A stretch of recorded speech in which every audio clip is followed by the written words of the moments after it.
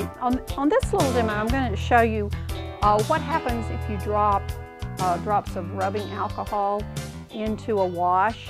If you like to do scenes like with maybe some seashells or maybe even fish, and you wonder maybe how can you get those little bubbles or the little maybe things swimming through the ocean that you don't really want to necessarily draw, or you can't really draw in there, it's just too hard to make it look natural. Well, this is a fun way to do this. This is actually something you could teach your child just to kind of have fun with too, if they like fish or whatever.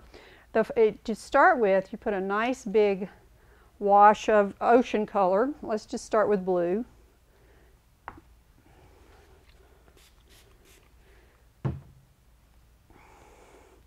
I want this to be nice and juicy, so that's why I wet that a little bit. Actually, I'm going to wet it a little more even. This actually works better if it's if the paint's not real dry. So we'll put a lot of water and a lot of paint. You can change the color a little bit if you want to add a little green. Make it more like an ocean. Some of these beautiful blues, these cold blues, really make beautiful ocean colors. Nice juicy wash.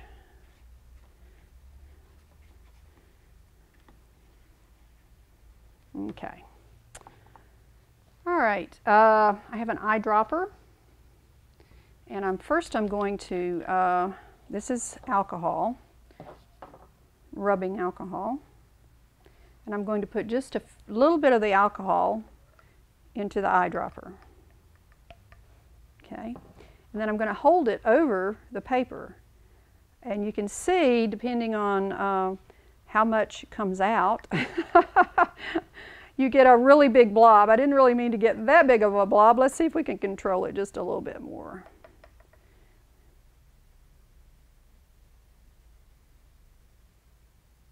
Well, it worked at home. Here we go. Let's let it dry just a minute.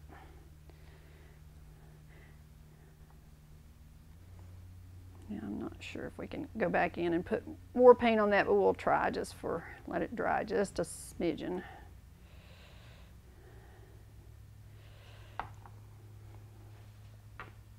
Do it closer maybe. There. So that gives you these nice little, I don't know, is it a jellyfish? Who knows what it is. It could be, you know, if you're into more organic stuff and you want to do a painting of different kinds of cells and things, this is maybe a good way to start that.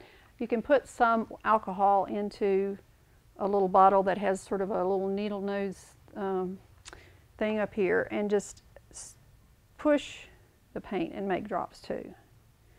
Just sort of squeeze and push. Or you can actually draw with it.